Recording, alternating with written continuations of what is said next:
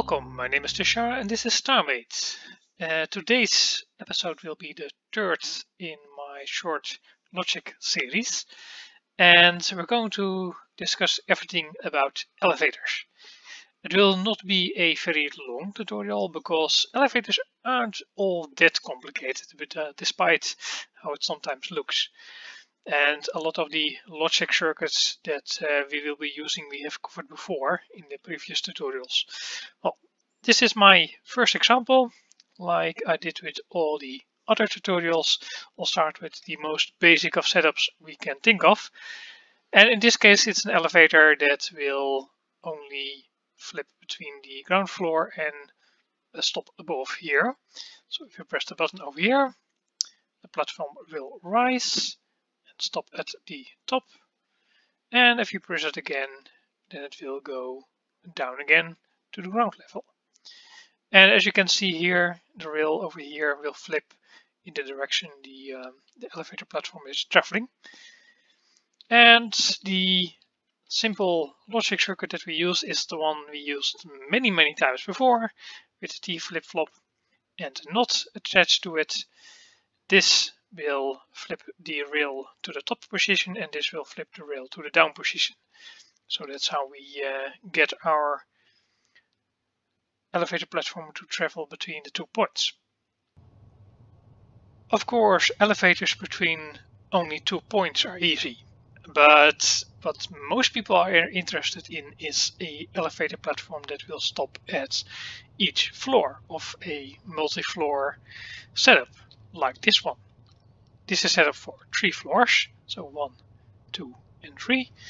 At the moment, the elevator platform is at the bottom position. We've got 2 major button groups that a player can use. This one next to the door is for calling the platform to the floor you're on. So if you're outside the elevator itself, then you can call the platform to your floor and then make use of it. And these 2 buttons over here inside the elevator shaft is to move the elevator 1 floor up or down. That's the usual setup I use myself, because you can of course add 3 buttons for each floor, a button that you can select within the elevator shaft which floor you're going to stop at. But yeah, if you have more than 3 floors, you have the need of more buttons and it gets a bit more complicated than I want for a user to select from. So I'll just use the go up and go down 1 floor. So if we press this one, it goes up, as you can see here, and stops at this floor. And the red light turns on above the door when the platform is at this floor. And if you go to the bottom one again, we can call the platform as well, like this. And it doesn't really matter where you are. If you're at the top floor, you can call it as well.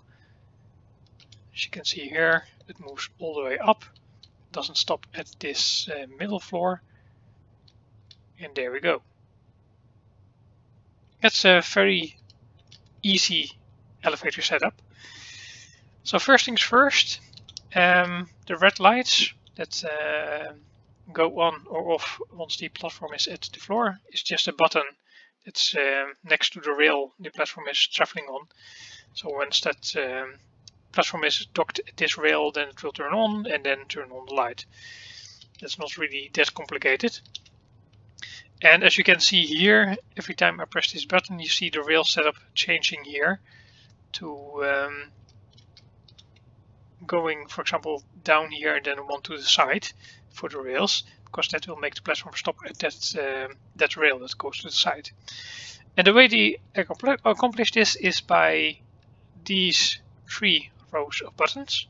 It's very easy. These 3 buttons correspond with the buttons at the doors. So this is the top, middle and bottom floors. And the only thing they do is set up the rail configuration to get the platform where it needs to go. The way I do it, I always have the first button going for the sideways rail, so that's all the stops where the the platform needs to stop for this particular level. And then for the next two buttons, I have to show that in the middle row here, it's just adding a rail that goes up and a rail that goes down. So everything, for example, for the middle, if you press this one for the middle stop, then everything below this stop needs to go up and everything above that stop needs to go down. And this way we make sure that wherever the platform is, it will always go to the designated floor that you press the button on. Goes for each floor. The up and down is even easier if you are in the elevator. That's this pink circuit over here. These two buttons correspond with the two buttons here inside the elevator shaft. So when you press this, we briefly set the rail that the platform is docked at and stopped at the floor, set it to go up or go down, depending on which button you press. And then one click delay later, we set it again to go to the sides. So it will have enough time to move from its current docked position down or up, depending on what you choose, then travel the remaining rail to the next rail that goes to the side. So if you press this one, for example, the up button, it will do that. And as you can see here, if I select this one, every rail is set to go up, so it doesn't really matter which of the floors you are, you're always going to go up. And then once the delay is activated, it will set every floor to the side rail. So 1, 2 and 3, so it will force the platform to stop. That's basically everything for a multi-floor elevator setup that you need. So it gets more and more complicated the more floors you're at. Well, not complicated, more logic like these lines. So there's more logic to it, but it's not more complicated. The first two examples I showed will basically cover about 90% of all your elevator needs, I think. But we have some additional special kinds of elevators that we can make in StarMade. This, for example, is a angled elevator setup. I think I've only seen Landscape do it at one time in one of his videos, but never seen it really anywhere else. And if you press the button over here, you can see that it moves at an angle all the way to the top. There we go. Yeah, it can move a bit faster in my opinion, but I didn't set it up with a faster rail speed. And the only thing that this setup needs is two docked entities. The first docked entity will be docked to your mothership, that's this one. And we will rotate this docked entity 45 degrees. We can do that because this rail over here is linked to this active button. And if a rail is linked to an active button, it will rotate the amount of active buttons that are linked to it for a quarter, so 45-degree angles. So only one block connected will only rotate it once for 45 degrees. That's what I used this setup for. And once we've got this angled docked entity, we can set up a rail, and we connect the basic logic here to set the rail to go up or down. And to activate it, we use a remote block, so we can activate it from the mothership. Instead of that, we need to go in this entity to activate it itself. And then to this angled rail, we've docked another entity. And this entity also has a rotating block here in the middle that you also set off for a 45-degree angle. And this finally connects to the elevator platform. That's now, because it's connected the other way, 45 degrees, at a 90-degree angle to the floor again. And the logic to activate it is nothing more than just pressing a button and activating the corresponding remote blocks here.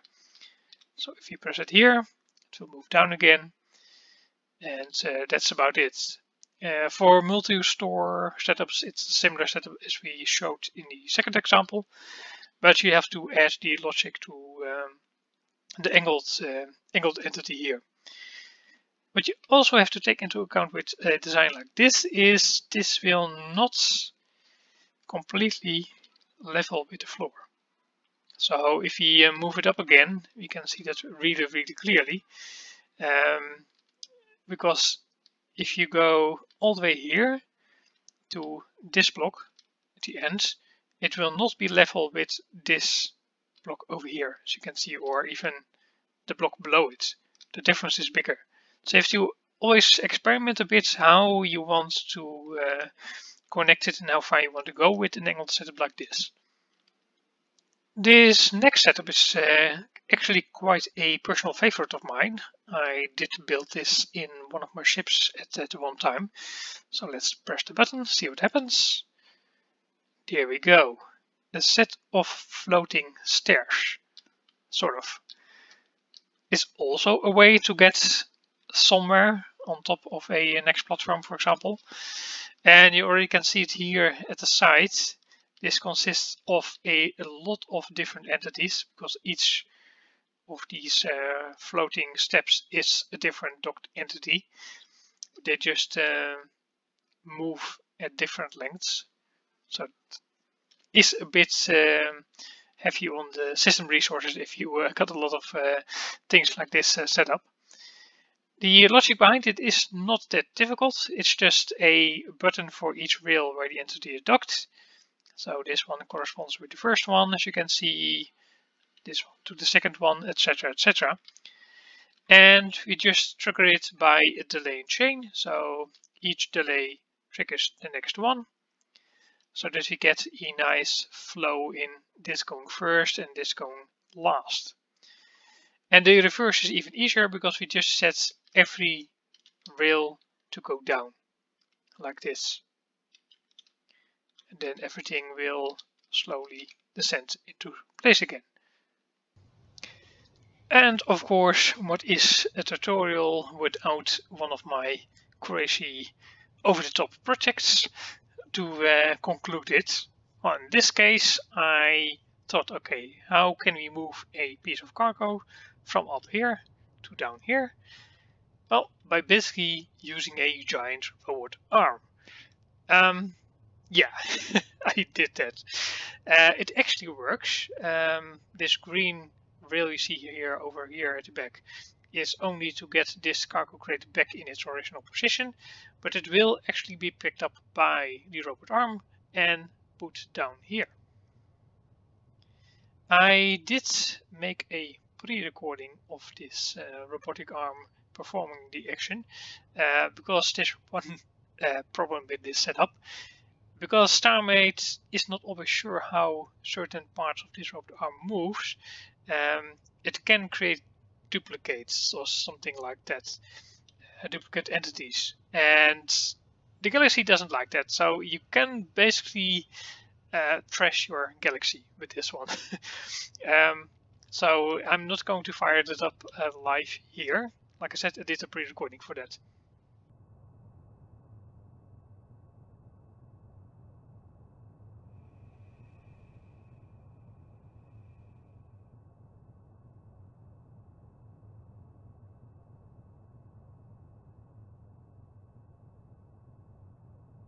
And as you can see, it actually works. And the way it works is not really that difficult. This line over here is all the actions each of the robot arm parts can take. So for example, rotating the arm like this. And the way you program this thing is similar to how you do it in real life, I imagine. It's just a timeline. And then each individual part of the timeline will connect to each section of the robot arm that we know how to move at that time. So that's the only thing it does.